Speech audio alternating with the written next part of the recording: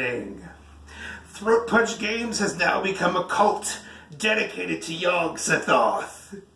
But some of you may not worship Yog, so now we must battle for the fate of the Elder Gods in Arkham. Join me and let's learn together. Fate of the Elder Gods is a simple move and action game.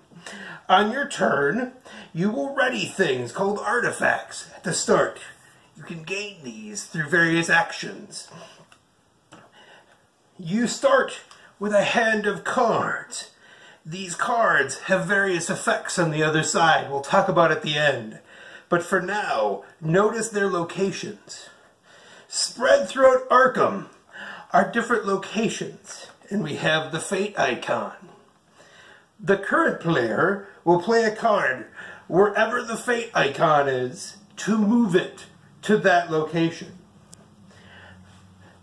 If I spend a red card here, I may move the Fate icon to the red area.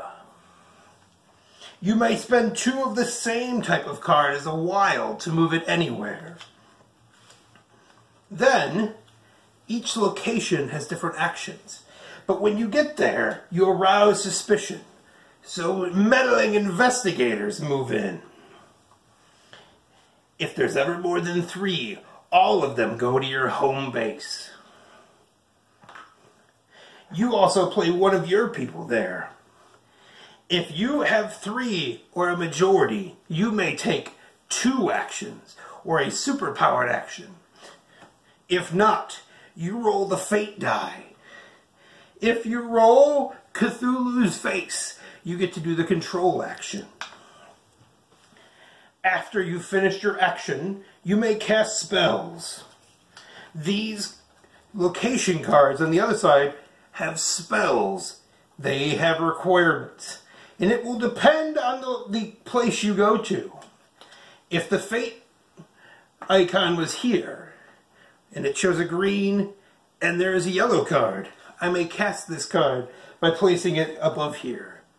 This readied spell can be used in the future, or I may use this icon when casting spells on additional turns.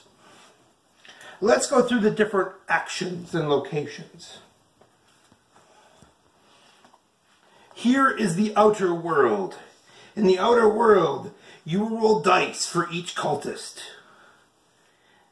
If you get a tentacle, the cultist is sacrificed. If you roll a Cthulhu, he is not. If you have control.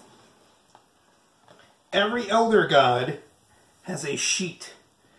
When you grow in power, you move your icon.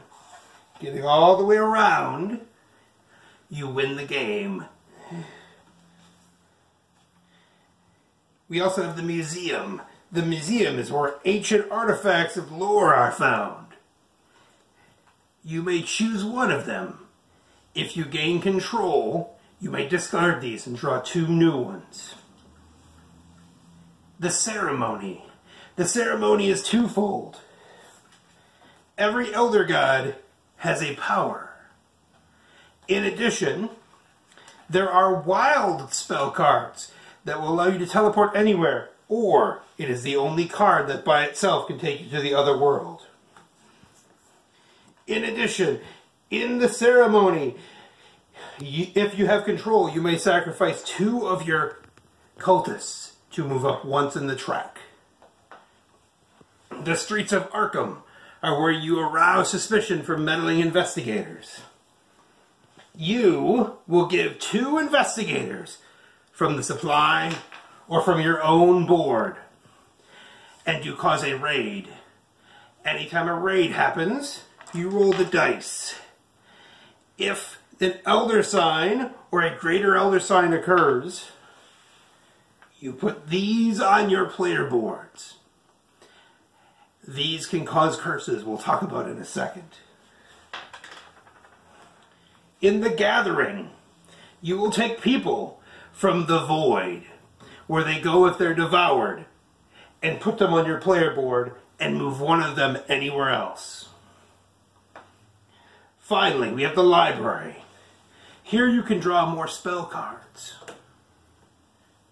At the end of your turn, moving and doing your actions, you draw 1 spell card, or up to 3 if you're empty. How do we win? As I said before, whenever you gain power for your god, you move around. The first player to start here and go all the way around wins. However, meddling investigators will place these tokens on your board. If your token ever moves on top of this, you gain a curse. This is handed to the player on your left. They will read it, and eventually this will occur. If it does, they will do some sort of evil effect on you and your cult. If you ever fill your entire player board with this, the game instantly ends, and the player with the least number of these tokens wins. May the best Elder God prevail.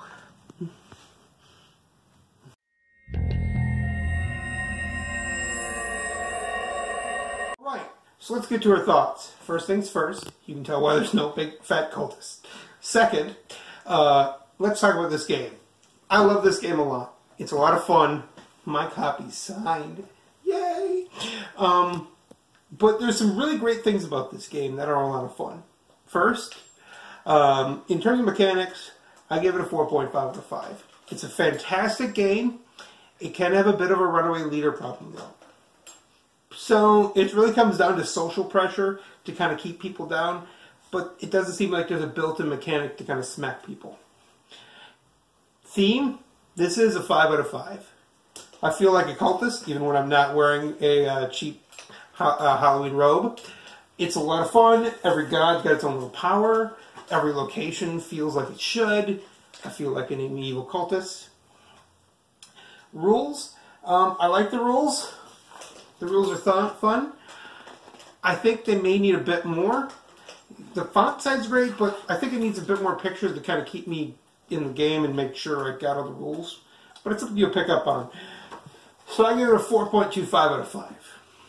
In terms of execution, I like a lot of the stuff. These are great. Everyone, like, they're not little weepy miniatures. This guy's amazing. I give it a 4.75 out of 5. Why, you ask? I hate little cards. They drive me nuts. Because big fat fingers can't really shuffle them that well. And the text gets kind of small on them.